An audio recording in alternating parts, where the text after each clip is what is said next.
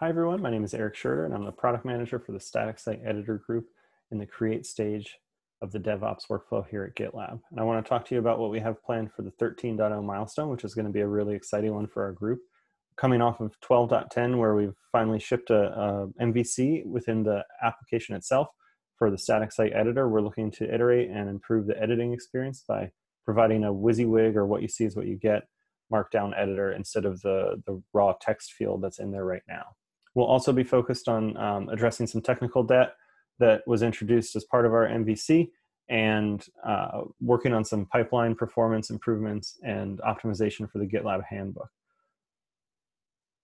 But I want to talk to you specifically about the WYSIWYG editor. And our goal here is to reduce the mental overhead required for editing within editing the markdown content within the static site editor. And we feel like the focus should be on the content and not the number of hashtags in front of your content or the format of your links and how to properly format markdown tables. So within the static site editor, we're looking to introduce a rich text visual editor that's capable of formatting text with all the standard syntax like bold, italic, underline, strike through, inline code. And we'll also be looking to add page elements from Markdown into the editor as well. So things like being able to add a pull quote or a bulleted list or code blocks and images. So the biggest improvement here will be working with tables within the Markdown editor.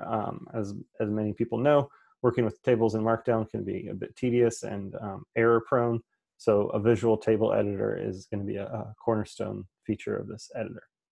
And I'll show you what it could look like. It's pretty straightforward. We're going to have a formatting bar and rich text editor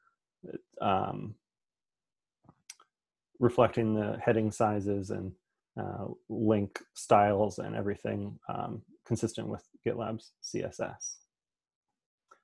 Very excited for this change. I think this is going to be a dramatic improvement to the editing process, and I'm excited to see how you use it. Thank you very much, and we'll see you next release.